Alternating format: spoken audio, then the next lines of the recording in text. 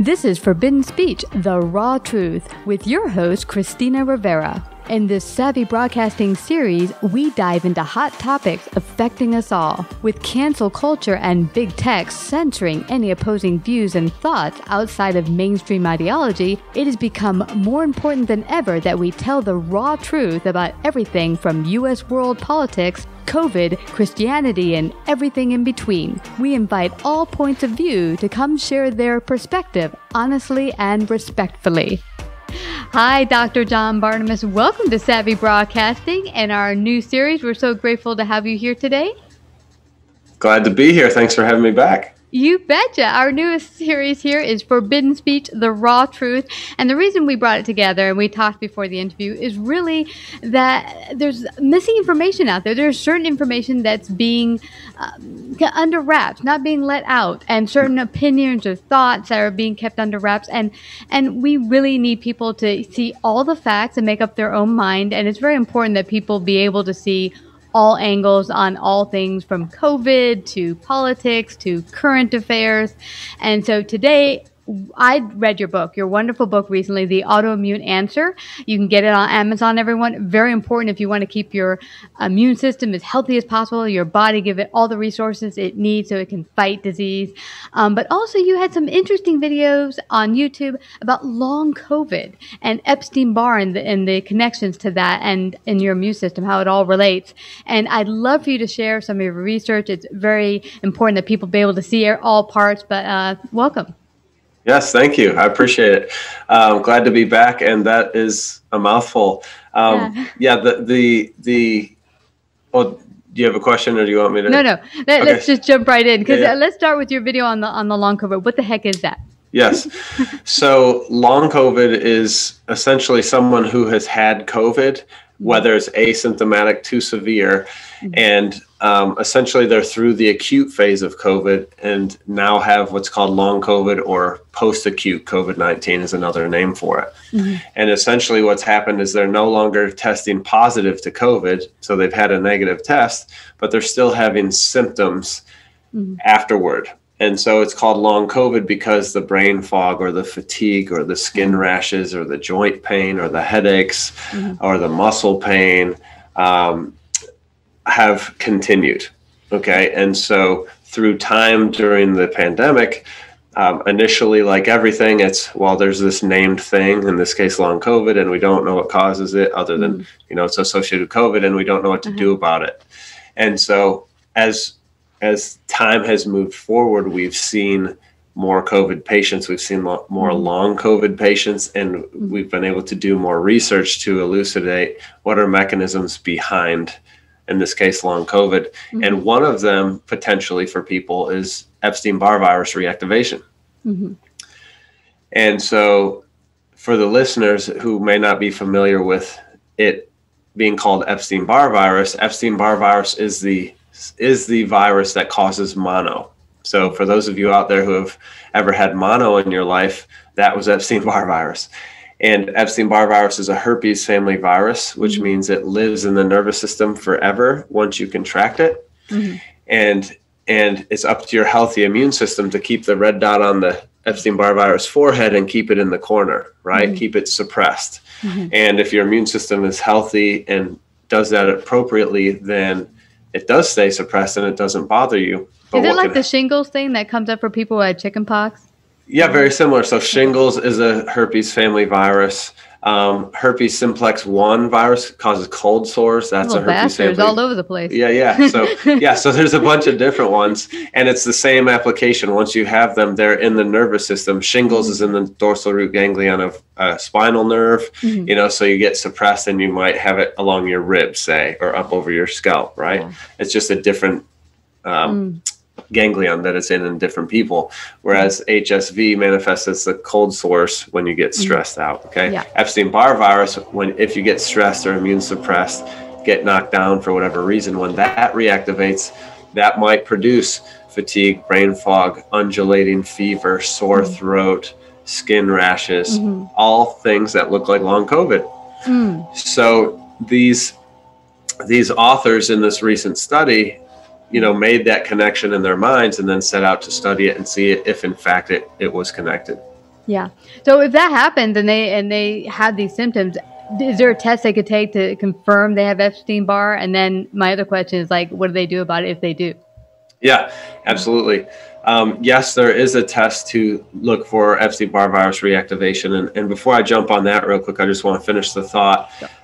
Your listeners, viewers may say, well, I don't have Epstein-Barr virus, so this doesn't matter to me. If we tested the planet, 95% of humanity would show history of Epstein-Barr virus exposure. So 95% of 7 billion people would have it on board. Okay. The reason you don't know that you have it is because you probably contracted it in childhood, which does not result in symptoms or mono. But if we contract it in adolescence, teens, later college, that's when you're more likely to have symptoms in mono and realize that you have it. So to test for it, there's blood tests, simple blood tests that you can have run looking for a couple different antibodies. Mm-hmm. One is called Epstein-Barr virus viral capsid antigen IgM. Sorry for the long nerdy stuff, but words. That is one target you can test for. Another one is called Epstein-Barr virus early antigen IgG.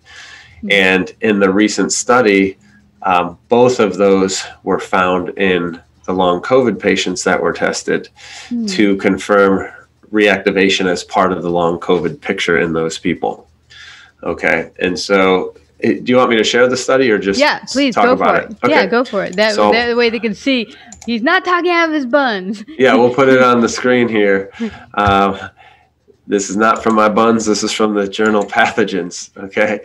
And so what they did was they took 185 people with long COVID and they wanted to say, what is the prevalence of long COVID? And then is it connected to Epstein-Barr virus? And what they found was 30% of the 185 people had long COVID. That works out to be 56 people. Excuse me. So 30% of long COVID. I misspoke there. Sorry. The prevalence of long COVID is 30% in their population studied. Okay. And then 66% of those 30% or 66% of the patients with long COVID were positive for Epstein-Barr virus indicators in their blood work. Okay. So, they took that as being proof that Epstein-Barr reactivation is associated with the long COVID symptoms, and the long COVID symptoms may not be COVID related at this point, but be due to Epstein-Barr virus that was reactivated due to the COVID infection, just adding to the total stress in the person's life. And now the immune system takes the red dot off the EBV forehead because they're trying to go take care of the more, scarier recent COVID. Yeah. If that makes sense. Yeah, totally. So the body's resources was diverted to deal with the COVID. That reactivated Epstein-Barr, and now they have those symptoms to deal with. Yes. Yeah. Yeah. So that's the mechanism in some people.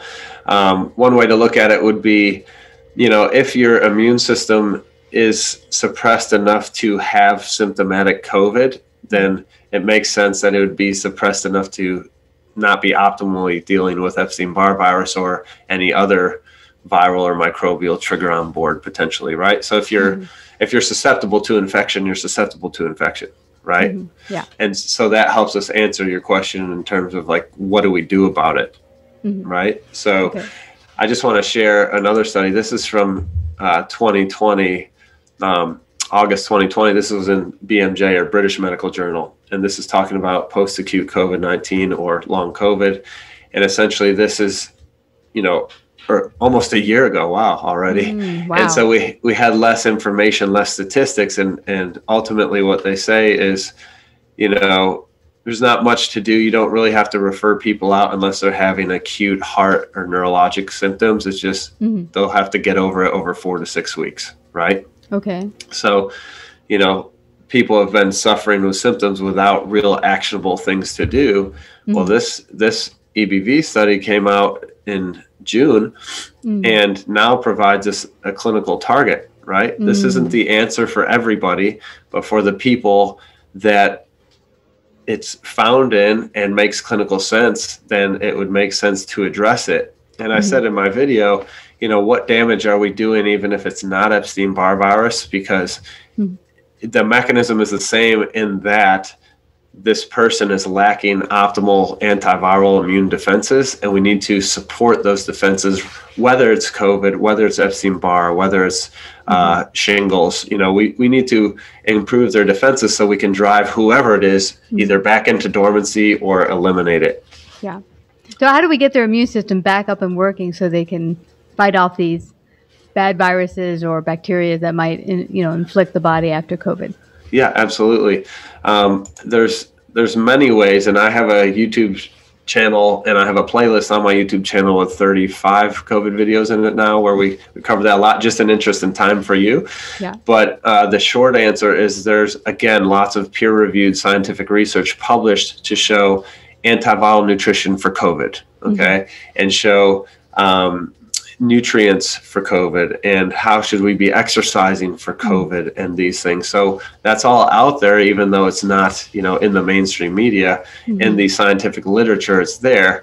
And your listeners probably could figure out some of it just off the top of their head, because I've been teaching throughout this whole pandemic principles over pandemic, right? So rather than letting fear scare us into something a choice we probably wouldn't make if we were level-headed. Yeah. When a pandemic comes, okay, well, what are the principles of health that I know? I know that I need to be eating well. I know that I need to be sleeping well. I know that my body needs physical activity. I know I need to modulate stress levels, right? I know community is important to the human species. So that can help us approach, well, they want us to lock down. Well, that might not be the best choice for community-based species, right? Don't go to the gym. Well, my body needs physical activity, and so from a nutrition standpoint, the antiviral nutrition is essentially a paleo type diet is the best way to describe it easily, where people will recognize it. Get rid of the excess sugars and all the comfort foods, all the things you want to eat when you're stressed, continue to make the right choices even when you're stressed. Go ahead. Yeah, what's interesting about this is that when COVID first hit and I was in New York City, we had lockdown. One of the first things I did was work a million hours at my desk, not get up, not see anyone, and go buy cake from the only thing open, which was the bakery. And I was like, I'm just getting coffee. Gained 20 pounds. But the thing is, after that initial couple months of gaining 20 pounds and realizing this isn't working, there are hundreds of free workouts on YouTube I had no idea existed. Now they're coming out everywhere. I found one gal, Carolyn Griven, I think it's GIVAN or something. I'll put it in the notes. But bottom line is, I've now lost almost 31 pounds. Awesome. So I've gone even less. And, I like you mentioned, I think a lot of people know what to do, but it's like getting past the whatever, okay, I want the comfort thing. How much do you want the comfort, or how much do you want to be healthy? And this, knowing at a time when people are worried about getting sick, there's more empowerment that you could do just to eat better, move a little bit. Make sure you connect with friends if they can't see you in person because they tell you can't leave your house, at least connecting via phone or, whatever means possible. Yeah, absolutely.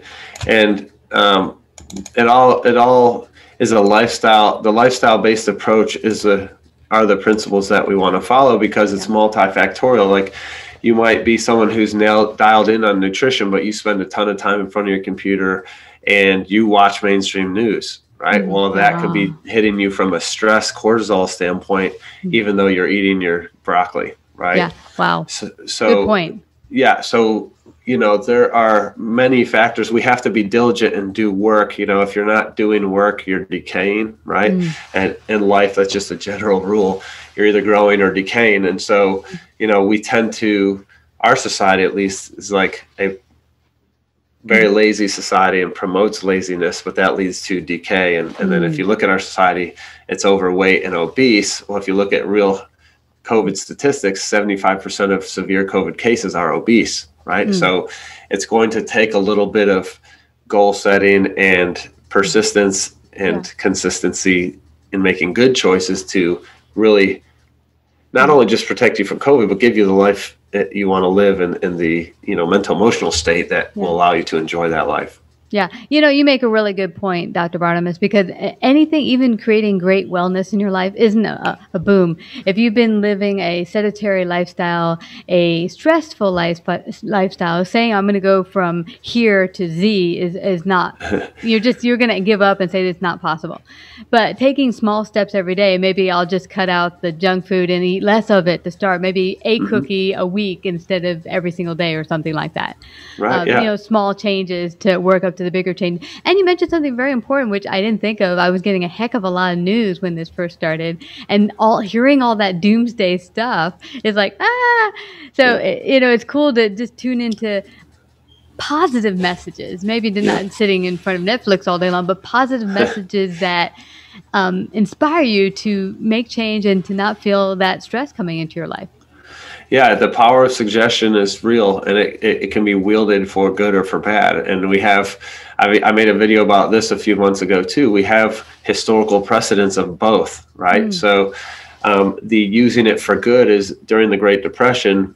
FDR got all the major media outlets and news people together, and he said, listen, we're not going to put out another shred of journalism saying that we're in a depression and the country's poor or whatever. We're going to say abundance and growth and progress, and basically change the collective consciousness towards an abundance and recovery type mindset. And that's what the US did. And then, in 2020, it was the opposite. It was fear, death cases, nothing we can do, fear, death, wait for vaccine, fear, death cases. And what did we have, right? We had the opposite effect. And, so it can be used either way, and that could be used by the media, but you also get to choose on an individual basis every day, what am I going to allow in, garbage out, and what am I going to think, who are the people I'm going to surround myself with? Are you going to argue with trolls on Facebook, or are you just going to talk to people who make you happy and are going to encourage you and uplift you, right? Yeah. That is, you've hit on so many wonderful messages today that people can use immediately to get started just on their overall health, let alone not even COVID. They might not have COVID. They might not have any issues with Epstein Barr or COVID, but just the very idea they can start working on improving their lifestyle and their health. It's possible. I mean, it's been 6 months and I'm starting to feel a lot better. I had also some pre-diabetic issues, no more. So, it seemed when you get started, it seems like a long road, but just start today with one of the suggestions Dr. Bartemus offered, and you'll be well on your way to a great healthy lifestyle. Yeah, I have a patient. I have a saying that, and I've actually made a T-shirt out of it. It says, "Consistency is the only magic bullet." And so, make that choice today: apple or donut, right? Stairs or elevator, front parking spot in front of Whole Foods, or back parking spot in front of Whole Foods, right? Engage in a situation that's going to be an argument or not, right? So we get to make these choices, and we have to make these choices. So just changing like you said, just apple or donut, that's easy. Or, hey, I'm not going to give up my donut. Well, then keep your donut, but eat an apple afterward every time. And over time, your body's going to start to tell what's the nutrition and what's the garbage, and you're going to start to not want the garbage anymore. Yeah. And what's interesting, Dr. Bartemus, it feels like when you get started, you're like, it can't be all or nothing. Because then if you try to go cold turkey, you're going to be cheating on the side and feeling bad about it. But what my trainer said is, hey, how about we just do one piece of chocolate every evening after your dinner? And so we started with that the first month. And then without any prodding, I decided, okay, no more chocolate, period. Until I could find chocolate that didn't have sugar, which I did a month later. But the point is, there's options, and you can make slow habits or slow changes to better health. Yeah. And the tortoise wins the race, right? Boom. So let everyone know where they can find out more about you, get a copy of your book, The Autoimmune Answer. How can they do that? Yeah, so The Autoimmune Answer is on Amazon.com. It's available as ebook, as paperback, as hardcover, as Audible, so you can listen to it if you like. So just head over to Amazon and type in The Autoimmune Answer, and whatever you like is there. And if you read it and love it, I'd love it if you'd leave an Amazon review. That'd really help me out, help me reach other people. And then my YouTube channel, if you just search John Bartemus, you can find it, and maybe you can put the actual link in the show notes so they can just click on that for the YouTube channel. And my practice website is functionalmedicinecharlotte.com. Yep, I have it all there. And I just have to thank you again, Dr. Bartemus, for coming to Savvy Broadcasting to share your great wisdom today on Forbidden Speech, the raw truth. We're going to get everyone out there healthy and strong. Thank you so much. Let's do it. I appreciate being here. Good luck, everybody. Like, subscribe, and share this episode. To listen to more savvy episodes and savvy biz tips, go to www.lifeunscriptedradio.com. To find out about our paid sponsorship opportunities or how to become a guest, email Christina at lifeunscriptedradio.com.